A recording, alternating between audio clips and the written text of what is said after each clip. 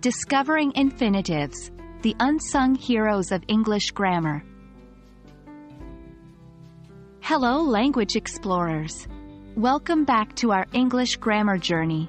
Today, we're focusing on an intriguing and versatile part of English language, the infinitives. Infinitives are the raw, unmodified form of a verb, and they're often hiding in sentences without us even realizing. As we delve into this topic, you'll learn how to identify them, their different forms and functions, and how they interact with other sentence components. So, let's dive right in and uncover the mystery of infinitives. In English, infinitives are the base form of a verb, often preceded by the word to.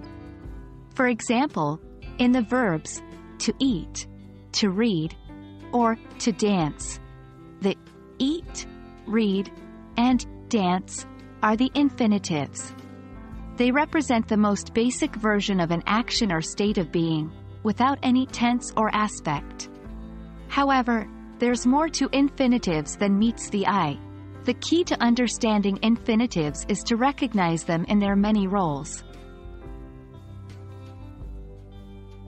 Infinitives typically come in two forms: the to infinitive and the bare or zero infinitive. The to infinitive includes the word to before the verb, such as to go or to laugh. Meanwhile, the bare or zero infinitive is the base verb without to, as in let's go or make it stop.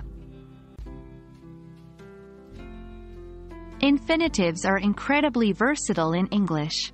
They can function as nouns, adjectives, or adverbs. For instance, in the sentence, to read is fun, to read is acting as a noun. In I have a book to read, it's an adjective modifying book. And in I came to read, it's an adverb modifying came. Pretty versatile, right? While the to infinitive is common, you'll often encounter the bare infinitive, to. This usually occurs after certain verbs like let, make, see, feel, watch, and hear. For example, he let me go, or I heard her sing. Remember, the absence of to doesn't mean there's no infinitive. Infinitives can be incognito. And that, dear language explorers, is your introduction to infinitives. We've discovered that they are the most basic form of a verb, that they can exist with or without to, and that they can function in multiple ways within our sentences. Keep practicing and you'll soon be spotting infinitives everywhere. Remember, understanding infinitives is key to mastering English grammar. Thank you for joining us today, and as always, keep exploring, keep learning.